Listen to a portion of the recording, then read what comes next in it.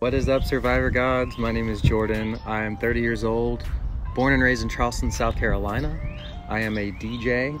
I am also a struggling musician.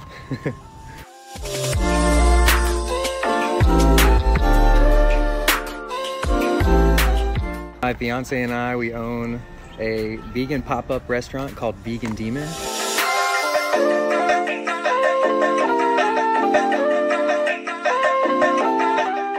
We have 4 children, they're all cats. I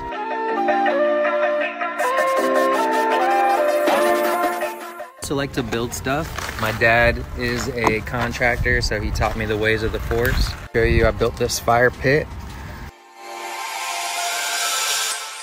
Also a big fan of disc golf, frisbee golf, whatever you call it in whatever region. And this right here, I built it.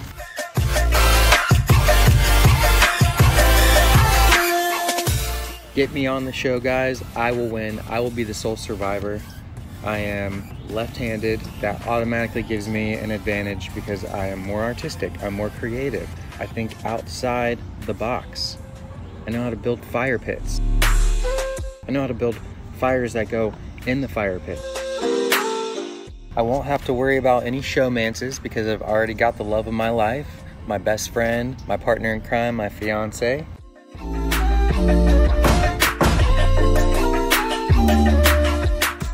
My mentality has always been to stay positive, put your mind to something, speak it into existence, and watch that manifest and watch it come to fruition. So my next objective is to get on Survivor. So all that's left is for me to speak this into existence and for you guys to deliver and call me up and get me on the show.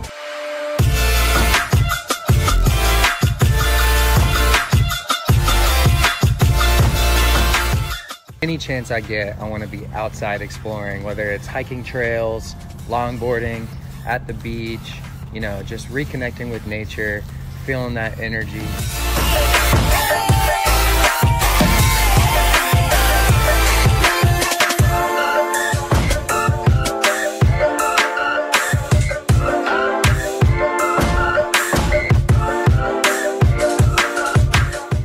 You know, reconnecting with Mother Nature is so vital, and that's something that Survivor offers.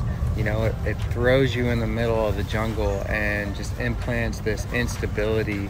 It strips away the material. We all need to reconnect with Mother Nature, and I think that's something I'm more excited about, even more so than winning $1 million, which is awesome, but it's the whole experience of Survivor that really intrigues me.